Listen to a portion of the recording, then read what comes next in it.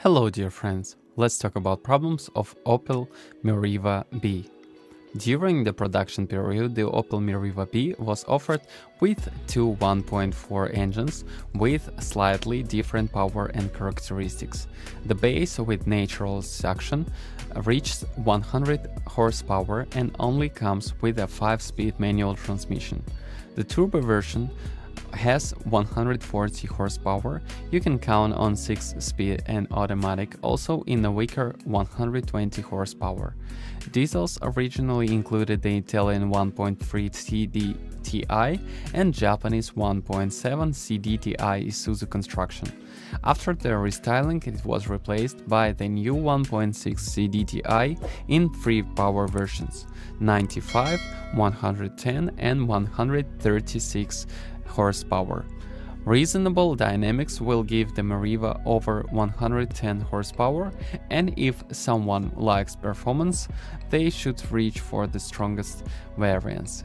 Interestingly, petrol engines can be powered by LPG without any worries. The 1.4T of 120 horsepower is even offered with the factory installation. The diesel engine had a loss of engine power, mainly due to clogged EGR valves, which had to be cleaned. For diesel engines, note the blockage of the DPF filter. Most of the problems occurred due to poor communication between the control units and the servo pump. The fault was called code 68. It was necessary to reprogram or replace the servo pump. The repair was performed even after the expiration of the warranty without any costs for the owners. Common floating flywheel issues. Problems manifest as the appearance of vibration and noise between acceleration and idling. To remedy the problem, the flywheel and usually even the clutch need to be replaced.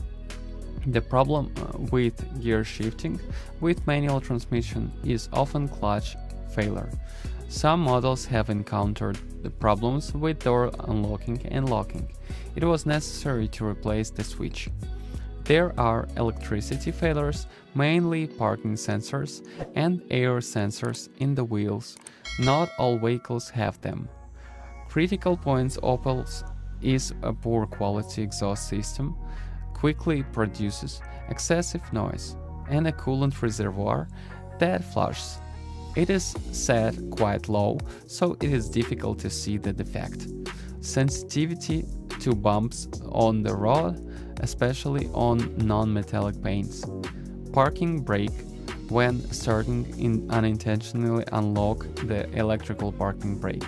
Don't forget to subscribe my channel, and if you're the owner of this car, then share your experience. It will help others to choose a car. Goodbye.